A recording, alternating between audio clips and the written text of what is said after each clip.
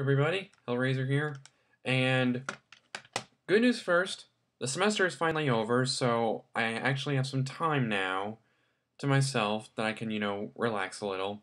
It means I should have more time to do more videos, and it also means I should also have the time to, start working again, since college I pretty much can't balance college and work while getting decent grades. The bad news is I had to shell out $600 on my damn car, and my headset also broke, so I had to just go and order a new one, and I'll probably provide a review for that. But yeah, like I said, I'm gonna be doing some, gonna try to be doing some more reviews, and I'm gonna probably focus on albums at first, and if afterwards I might get around to doing movie reviews, and I'm gonna start off hopefully a better streak of reviews with Skyforger by Amorphis. Now, Amorphis I haven't listened to for too long. I've listened for maybe a year or so. This was one of my first tastes of the band. I've heard 4 of their albums, including this one. There was this one, Silent Waters, Eclipse, and Tales from the Thousand Lakes. I am looking forward to their new album, The Beginning of Times, which is coming out, I think, right before Memorial Day weekend. I do want to listen to some more of their older stuff, like I do like the song Alone off Am Universum, and even though it's gotten mixed reviews, I am interested in it because I've really been into progressive music recently. And on that note, it's kind of curious about this album because of the 4 that I've heard by them so far, I'd say that this is actually the weakest.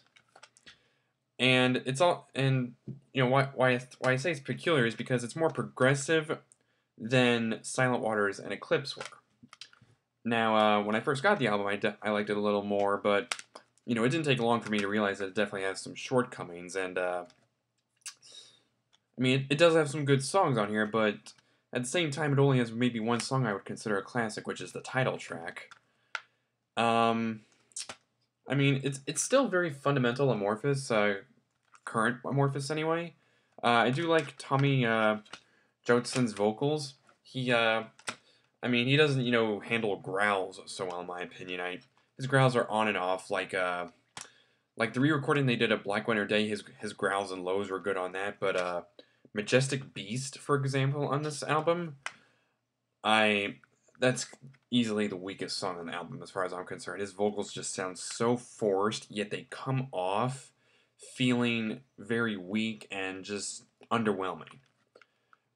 But on the flip side, there are some better songs, like Sampo's a pretty good opener. It's it pretty much shows the best taste of you'll get as far as their progressive influences on this album. Silver Bright has a good opening, but then it gets kind of boring after that. From Heaven to My Heart, it's pretty similar. Sky Is Mine is pretty good, even though the intro is a lot like part of one of their songs on Eclipse. I forgot what the name of it. I think it was Perkel or Perkelly. I'm not sure you pronounce it. Like I said, Majestic Beast is pretty weak. My Son and Skyforger, or My Son and Highest Star, those are okay. Skyforger is definitely the best song on the album as far as I'm concerned. And the rest are pretty forgettable, including the bonus track on here, which is a Godlike Machine. Lyrics are very fundamental, Amorphis, which is to say above average compared to most bands, including metal bands. I do like the artwork a lot. I mean, even though it is, even though I heard that the album cover is redundant, or very similar to another band's album cover, I do like it still.